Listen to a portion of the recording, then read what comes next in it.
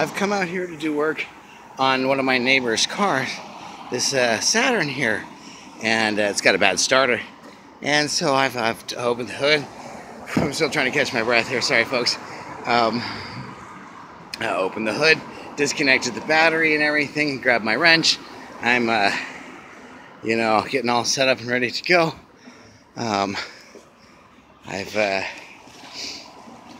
Sorry, I'm waiting for... Hey buddy, how you doing? Good. You want to see something really freaky? What? I'm doing work here on Cody's girlfriend's car. Yeah.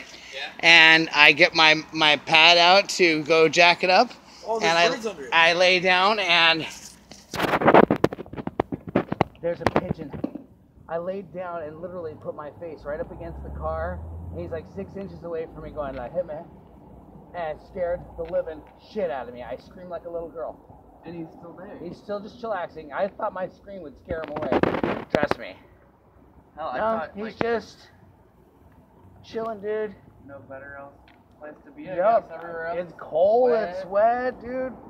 Animals are chasing me. You would not notice that there was a bird under there. Honestly, like I saw something under there before, and I thought it was just ice, snow. yeah. But oh my god, scared the crap out of me. Thank God it's not rabid. I had to videotape.